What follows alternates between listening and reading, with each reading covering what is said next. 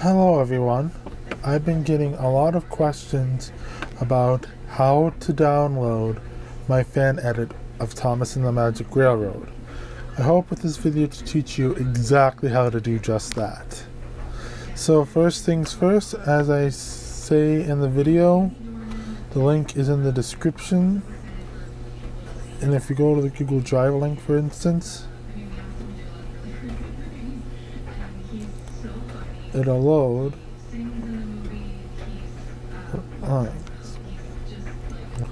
So you're going to want to do is first and foremost obviously download this file.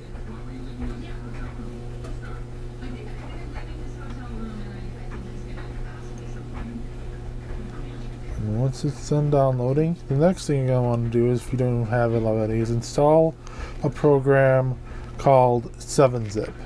7-Zip is a free and open source tool designed to compress and uncompress archives, including its own format, 7-Zip. I already have it installed, so I'm not going to show that here. And so then you open the file, and if it doesn't show up, you can just go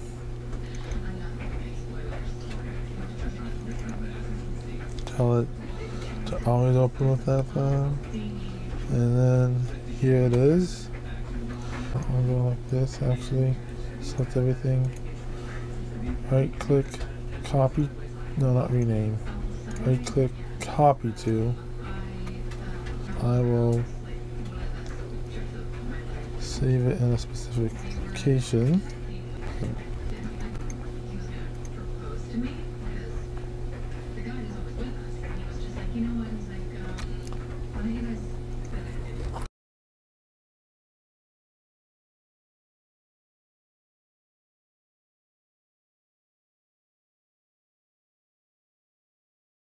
So if you have a Mac, you're going to want to go to this location in the Mac App Store, and I'll have links to all these programs in the description. And this is free. You just click Get, Install. Yep. Give my password.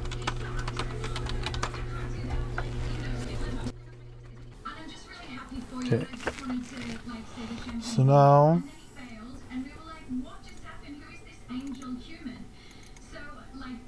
here is the folder. Now apparently on Big Sur, 7-Zip can automatically be extracted on Macs natively, but obviously that's not going to be the case for everyone. So you can open it with the archiver, which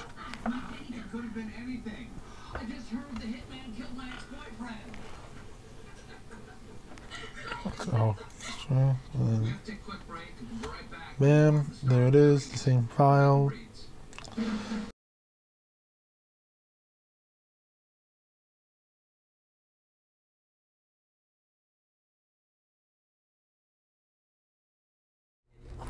There are 3 files. The README you can just ignore, just tells you basic information about fan edits. The NZB file, that is something that if you have access to something called Usenet, you can use that to download it.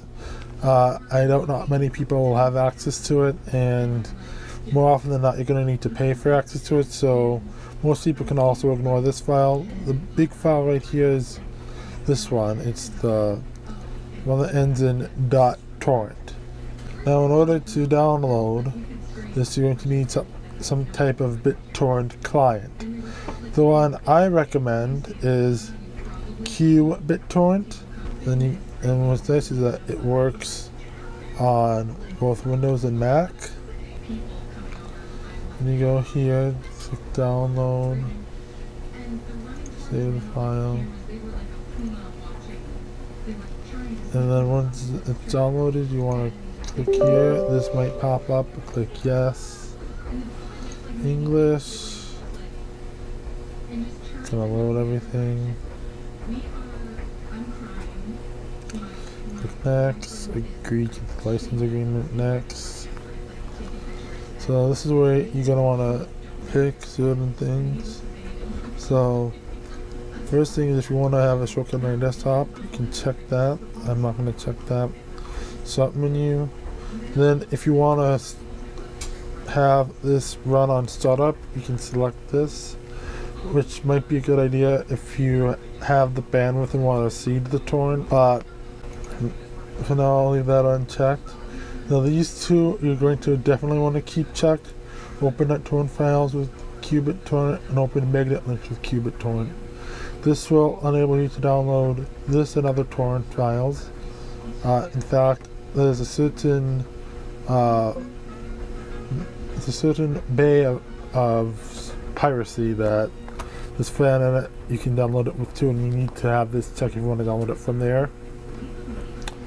And then this one, add Windows Firewall rule. I want to have that checked, especially if I want to disable connections. And then this one,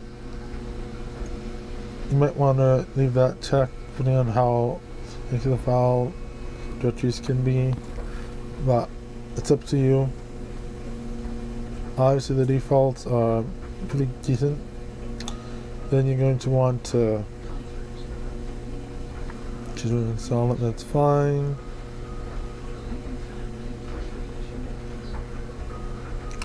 And when it's on, you want to click launch qubit torrent. Qubit torrent works on Mac as well, and it's going to work exactly the same way. Maybe not the install process, but once you have it installed to start the download, it's going to be exactly the same way.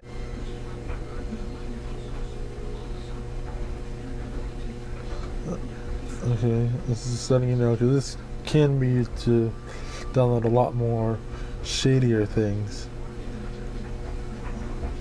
And so just click I agree.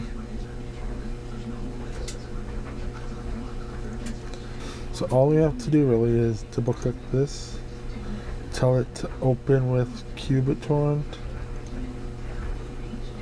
and this is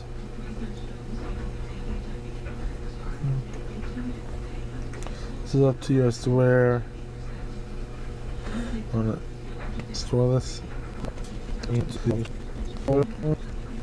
So then once that's done, it's ready to load the torrent. Everything checked, just click OK.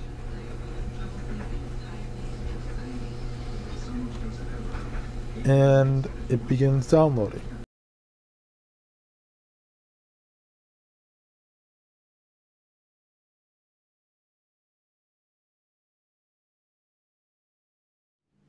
If you've downloaded large files online, you may have encountered a protocol called BitTorrent. BitTorrent is an interesting approach to transport. It uses TCP internally. BitTorrent is trying to solve a little bit of a different problem. So let's talk about what the problem is and how BitTorrent approaches it. Let's say I have a large file, something like, for example, the image for Linux distribution or something like that. And I want to be able to serve this file to a large number of clients all over the world. One way to do that is to put that large file on a server that's on the internet somewhere. So here's my huge file. This is a ISO image for, let's say, Ubuntu. And then I have these clients download the file, right? So I have 4 clients that are trying to download the file, and I have them all downloading from this one central server. Here's the problem with this approach. This will create a bottleneck somewhere on the internet. So somewhere close to the server probably, it's possible that all the traffic generated by this download is going to eventually reach some point on the internet where it's going to hit a router and it may overload that router, and so everything's going to start to slow down. BitTorrent is designed to allow groups of people to share a single large file more efficiently. So here's how it works. BitTorrent is a peer-to-peer protocol, so it doesn't rely on the existence of a server somewhere in the internet. This is by design. This makes the protocol more robust. As long as there is one computer out there that has an entire copy of this file, it can seed the rest of the network. So you may have, if you've used BitTorrent, you may have been asked to keep your computer on and seeding the file that you've downloaded, and this is so other people can start the download process. So in order for BitTorrent to work, somebody has to have, or the simplest example is that someone has a whole copy of the file. So let's imagine this computer up here in the corner has a whole copy of this large image. And when 3 other clients start to download it, here's what we're going to do. We're going to break that file up into 3 pieces. So I'm going to break it up 1, 2, 3. Here's my big file. And this client is going to start to download 3 first. This client is going to start to download 2 first. And this client is going to start to download 1 first. Now, initially the download proceeds as normal, and it's possible that this step creates the same bottleneck that we were talking about before. So this may occur a little bit slowly because there's now a bottleneck close to this node, but we're only downloading a third of the file. So at some point, this guy has piece 3, this guy has piece 2, and this guy over here has piece 1. So that's the first step. Now, you might think, well, what do I have to do in order for these guys to finish the file? Well, this guy needs piece 2 and 3, this guy needs piece 1 and 3, and this guy needs piece 1 and 2. And so what BitTorrent does is it allows these 3 computers to cooperate to swap the pieces that they need. So this guy is going to send a copy of piece 1 here and here. This guy is going to send a copy of piece 2 here and here. And this guy is going to send a copy of piece 3 here and here. And this ends up looking fairly complicated. We've sort of created this fully connected graph of these nodes exchanging the parts of the file so that at the end of the day, they have all of the parts of the file that they need and they can reconstruct the entire thing. And the reason that BitTorrent works is because of this fully connected graph. So by establishing so many different connections between nodes on the internet, we're making a better use of all the available bandwidth that's out there in the world. So the connection between these 2 computers is unlikely, it may, but it's unlikely to interfere as much with the connection between these 2 computers and so on. So by having all the computers exchange these parts of the file that they have, we can allow the file download to complete much more quickly.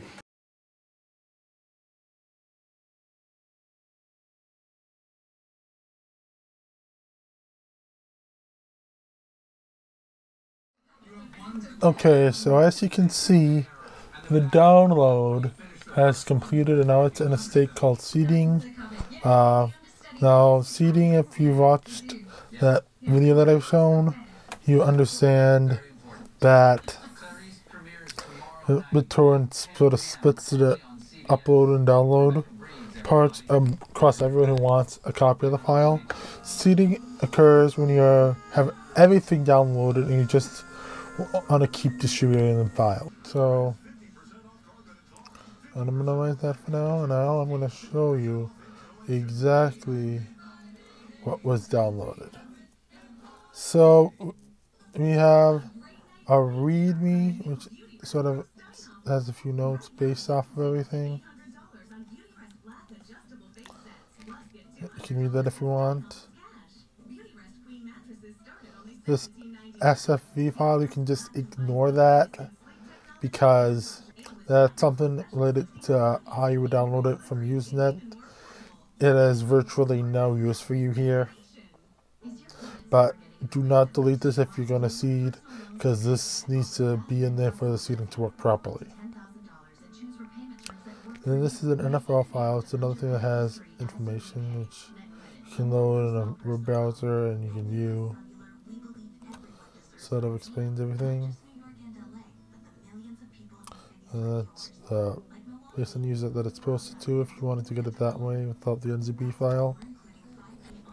Well, anyway, and then of course what you really want is the movie, and there's 2 versions of the movie. One is a DVD-R file, which contains a video TS folder, which you can use to burn to DVD, and I'll show you a tutorial on how to do that in a minute. If you do burn it to DVD, you're going to want some printouts that I've included. One is a bills add up quickly. Groceries, house payments, utilities, basic life necessities. Make Sigma Jansen your first call after an accident. and get your life back on track. There's a cover explaining that you could print out if you wanted to make a case for it. Then there's also this, you can just ignore this. But this right here you can print out to make a label. Or if you really want to use LightScript or something, I got the actual image here as well. You can look at. Yeah, apparently it doesn't work. So I'm testing the Parallels beta for the M1 Mac, which is what I'm actually running this on right now. But for now, so if the movie's all you're interested in, I've also included an MP4 file which contains nothing but the full fan edit itself. So for this one, there's media player.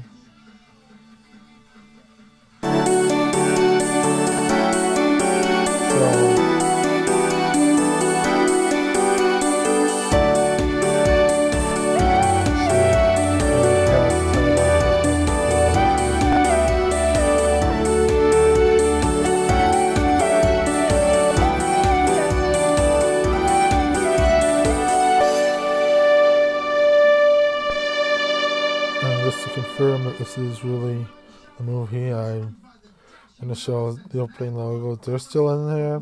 I just wanted to put my little branding of sorts in there because it's my fan edit. And obviously we have... I know. Boomer's bad for this fella. Did you see it, Reg? Have you seen it? It's too much. And this is an HD, but obviously the deleted scenes are not going to have that high quality. Because this valley is built on Boomer's back in town.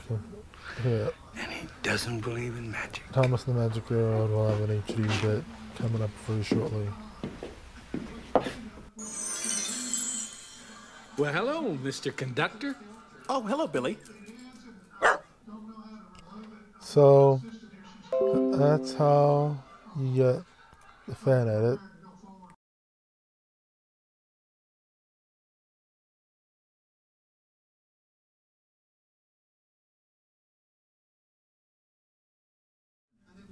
Okay, so the first thing you're going to want to know when if you want to burn this to DVD is that I want to use a program called CDBurnerXP. So if you just click download the latest version anywhere on the site, chances are going to download a version with something called Install Core. Now, Install Core is not necessarily malicious. It might throw a red flag if you have an antivirus installed, but basically it's something that's going to try to get you to install toolbars or unnecessary add-ons, basically junkware that you don't want to put on your PC. So if you're going to download CDBurnerXP, always click More Download Options and then click Default Installer without Install Core. It's amazing. Something to think about this Valentine's Day. Women love it. 3D printed steaks. So now, when you give your compliments to the chef, they'll look like this. And click Yes. That's exactly the last. Accept license agreement. Next. You're not going to need all the languages, more likely than not. So this program file should be enough. Next. That's what I'll use. Okay, then click Install.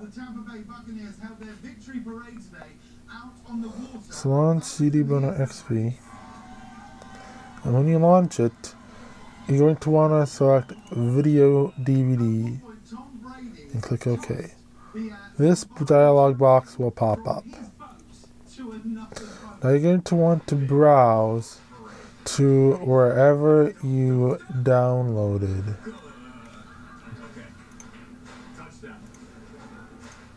And then you're going to want to just select the DVD-R folder. a duty case folder inside.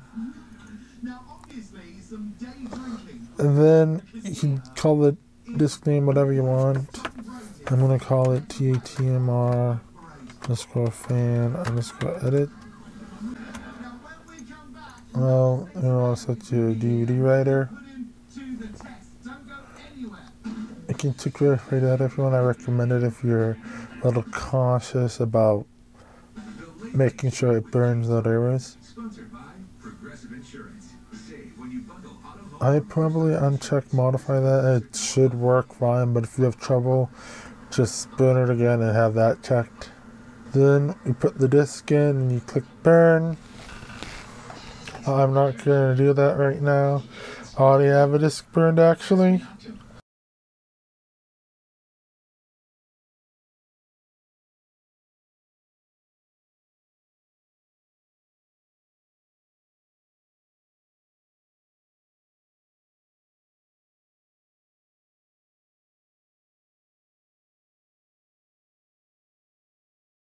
Episode 0. Installing Burn. Step 1. Unpack the zip file by double-clicking it.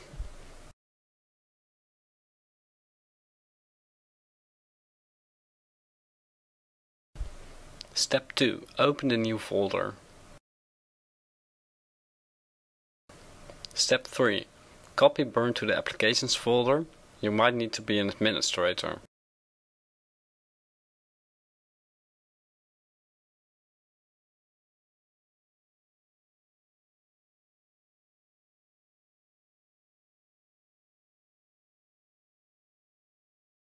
Congratulations, Burn is installed.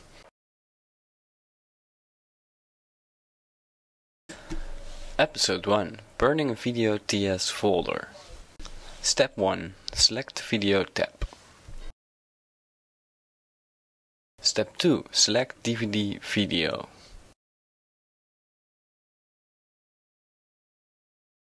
Step 3. Name the disk.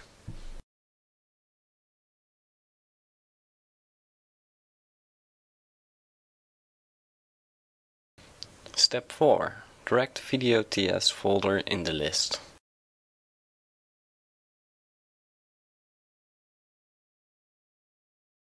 Step 5.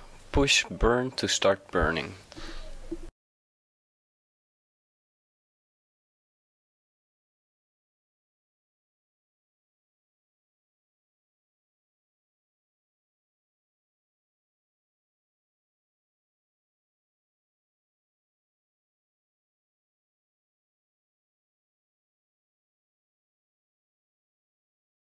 Have fun watching your movie.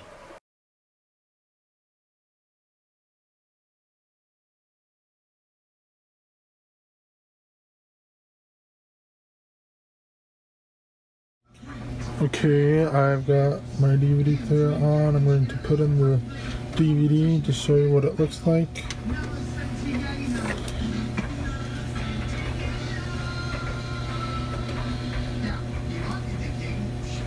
Okay, I think I have it turned down. I had a program on here before when I was recording. Let's see, we'll get some disclaimers.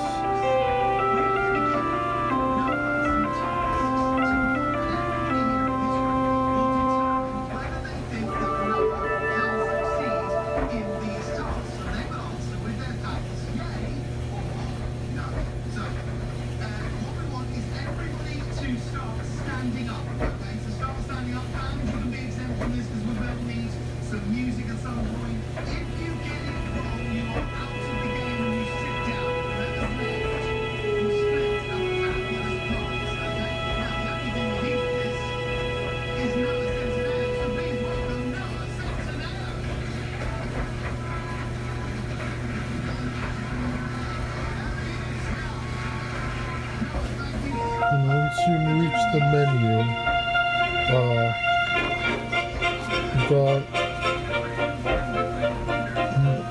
you can also play the phone.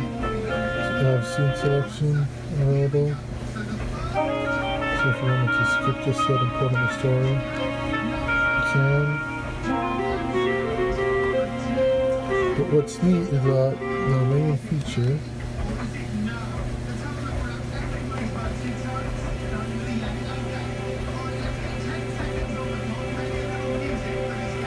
Here's Daddy and I It's closed captioning if you want it. Obviously, consult your manual if you really want that on. It's gonna vary from TV and equipment, so. Yes. And this bluebird?